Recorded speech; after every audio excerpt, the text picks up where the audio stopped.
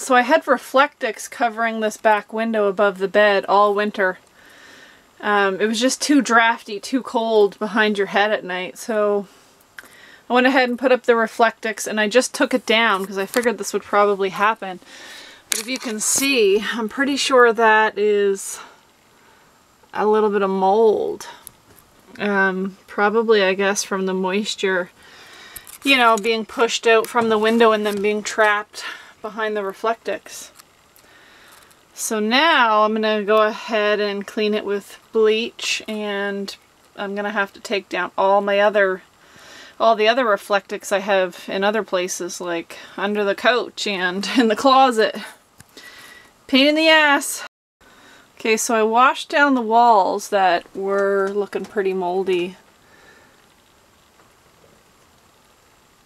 Now they look a lot better, but I've opened up a can of worms because now I feel like I have to wash down all the walls in the bedroom.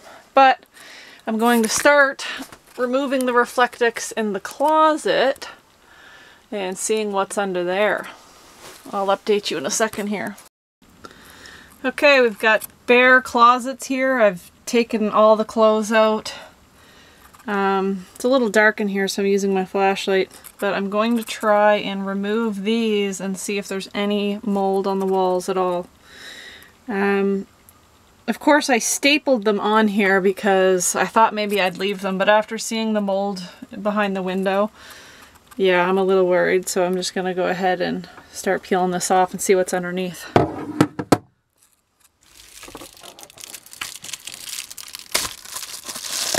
Yep, that's looking like some mold.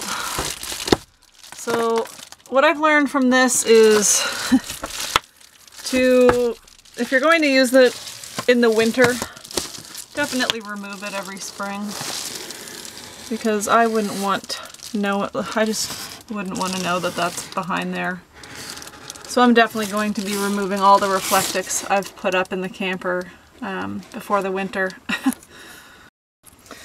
So all the Reflectix has been removed from the closet, and you can see this is what the walls look like. That's mold. It's not horrible. I know it'll wash right off with some bleach, but you know, a lot of people are using Reflectix in their rigs, and some people are even leaving it there year round. I wouldn't trust to, not by the looks of this.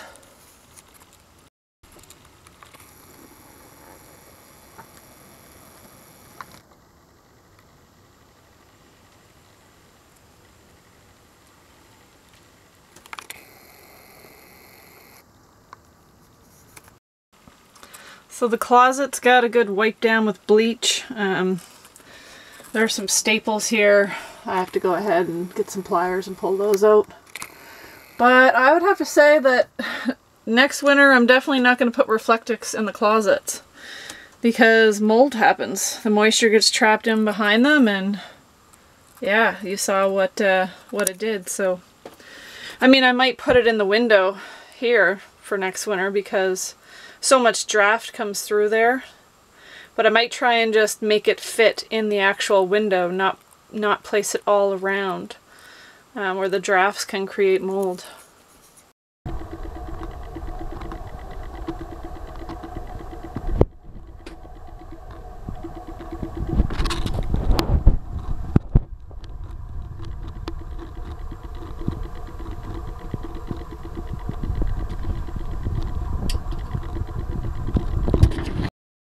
Okay, so up here, this top shelf, that is another place where I had Reflectix.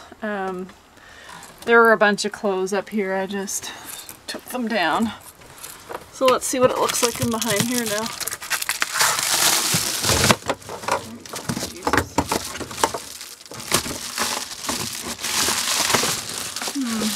Not looking as bad as the closets look. Oh, see, in the middle here it actually gets a little worse with mold. So yeah, more scrubbing of more walls. And more removal of staples.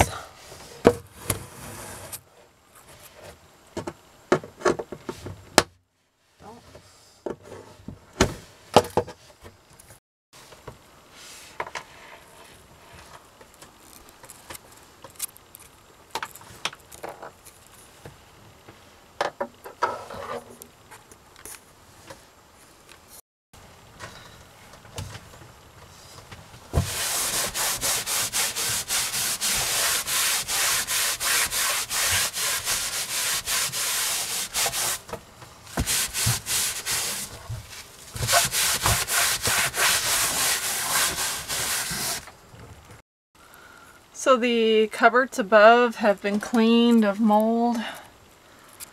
Looking a lot better, of course, than they were.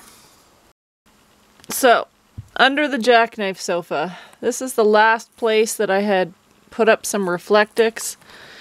It's pretty hard crawling under here and putting it up, so I can imagine it's going to be pretty hard crawling under here and tearing it down. Alright, so I ripped down the last little bit of Reflectix that was stapled against the wall under the jackknife sofa.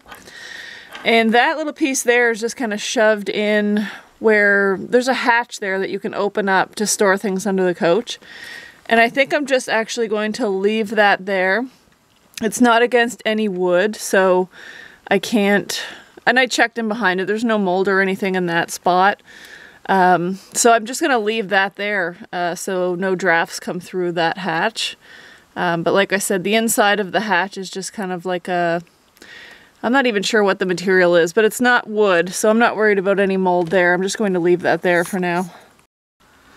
Alright, so I've gotten the last of it off the wall back here.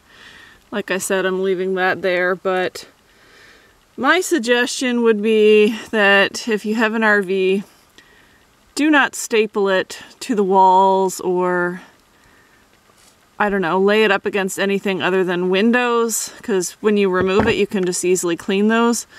But if you're going to be stapling it to walls and things like that, you're gonna have mold probably to deal with. I mean, I haven't seen any mold on this, but I'm going to wipe it down anyway because the walls in the bedroom obviously were painted and I could see the mold. So I'm going to go ahead and give this a clean anyway, but like I said, I wouldn't advise stapling it to any wood surfaces or the walls, but definitely if you can cut it to fit in places like this, like the hatch, or in your windows. And like I said, in the spring when you remove it, they're a lot easier to clean.